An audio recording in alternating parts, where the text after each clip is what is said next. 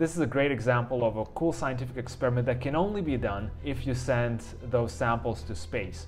3, 2, 1. Hello, my name is Biotechnology. Welcome to my channel, and on this episode I really wanted to talk about a really cool science experiment that is currently aboard International Space Station. Let's go. This particular experiment is called Neuronix. It was recently launched on Antares rocket as part of NG-19 cargo resupply mission to the International Space Station. It was carried to the station by the Cygnus spacecraft, and this experiment, developed by Axonis Therapeutics, essentially demonstrates the formation of 3D neuronal cell cultures in microgravity. So why do we even have experiments going to the International Space Station in the first place? Why can't we do those kinds of things back on Earth? The reason is actually very simple. Gravity basically impacts everything, and if you can remove gravity from the equation, you can start developing new materials. You can start seeing how things interact with one another in this sort of suspended state. And in particular, when it comes to growing and culturing cells in our own bodies, they're kind of resuspended in the first place. So removing gravity from the equation when you're trying to culture them in a test tube is actually very useful, which is why there is a lot of different kinds of cell experiments on board International Space Station, and this is one of them. The goal of the experiment was to generate a robust human stem cell derived 3D neuron astrocyte culture model.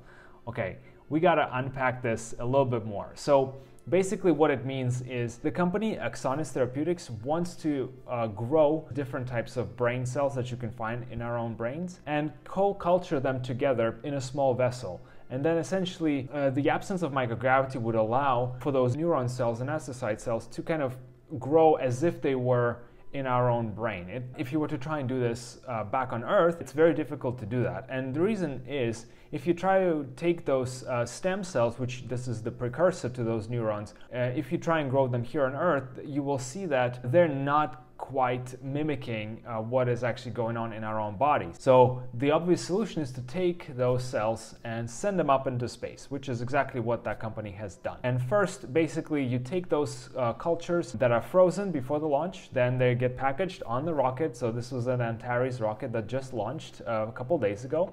And those frozen cell cultures essentially are thawed in orbit, and then they are injected into those what's called biocells. So these are these sort of chambers that are translucent, so you can see through them, that have a culture media for cells.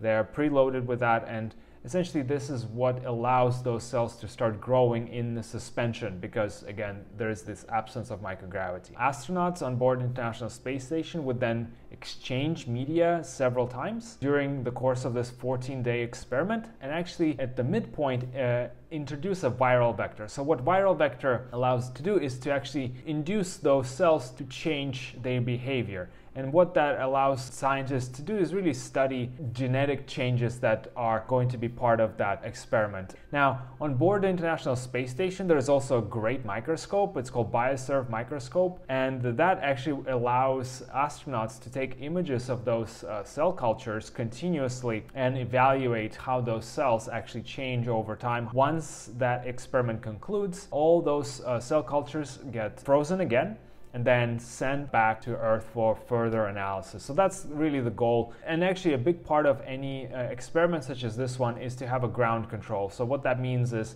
you have an experiment that is going to space, and exactly the same experiment is then going to be done in parallel on Earth. So thank you so much for watching. Please like and subscribe if you found this video helpful, and I look forward to seeing you in the next video. Bye-bye.